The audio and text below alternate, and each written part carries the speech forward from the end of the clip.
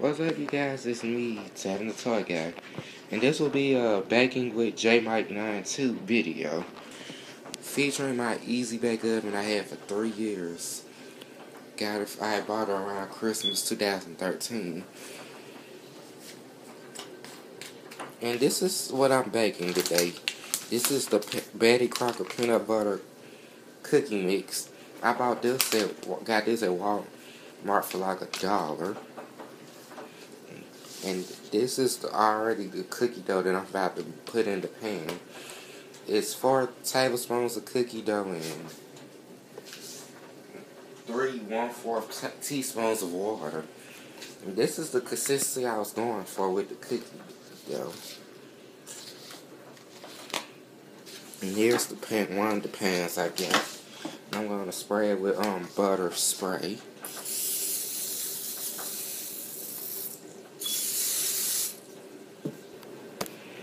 Okay, so that was enough cookie dough to put 6 cookies on the pan, which is what I was going for. And I'm just gonna continue wait till the oven gets hot to put them in there. And I did use a fork to give them like the illusion of real peanut butter cookies, like the ones on the package.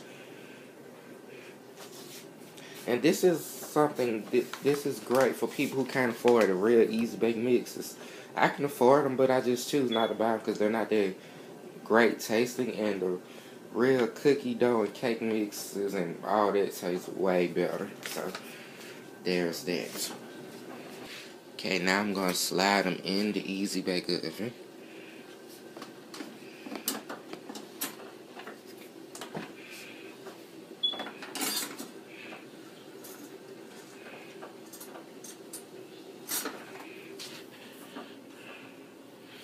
And I'm just going to check see if the other door closed too.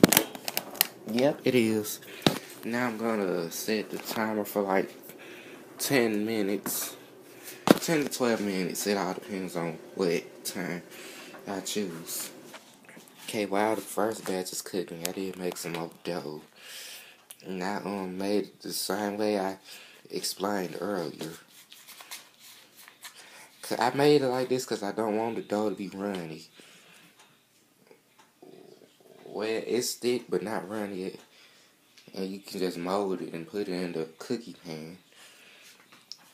This is another one of the pans I got. I had got like 2-3 pack of pans when I bought this one. And I bought this off the Hasbro website.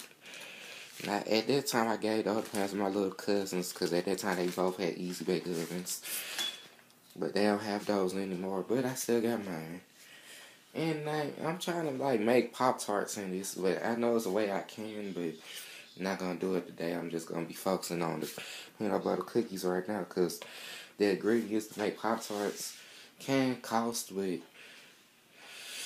I'm going to see when I can get those, but other than that, I'll be getting peanut butter cookies.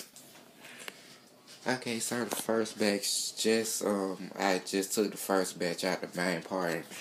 Now I'm going to let them sit in the cooling chain for about 5 minutes. And after that, I'll put the second batch on there. That's all I'm baking is just 2 batches, because I just want to show you how to bake dry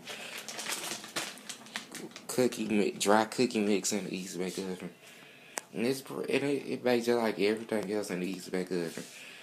I don't buy the refills because I find the stuff in the baking guide tastes pretty better, like the dry cake and cookie and brownie mix from the baking guide tastes way better, but they way cheaper too.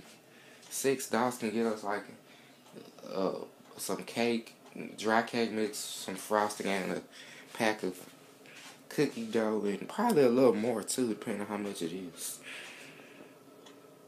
But yeah, this is just a disclaimer that you don't have to spend a lot of money on the easy bake refills, because you can bake stuff using your own homemade recipes or the cookie and cake mix and all that from the baking guide in Walmart. So that's what I've been doing most of the time. Oh yeah, refrigerated frozen cookie dough work too, because I tried that before. Like maybe 3 years ago, and it still worked just as great. But yeah, this is it. Now I'm going to bake the second half, and I'll show you what they look like afterwards. Okay, now the other batch is done. I will be eating these with milk. I'm not going to eat all 12 right now, but if not, I'll eat the rest later. But yeah, this is it. I had baked just enough for 12 cookies. And yeah, that's it. I could have added some Reese's Pieces in them, but I didn't buy any. I didn't think getting them when I was in the store yesterday. But I will be eating these plain, but they're good either way. But yeah, like this video, rate, comment, and subscribe to my YouTube channel. And as always, thanks for watching.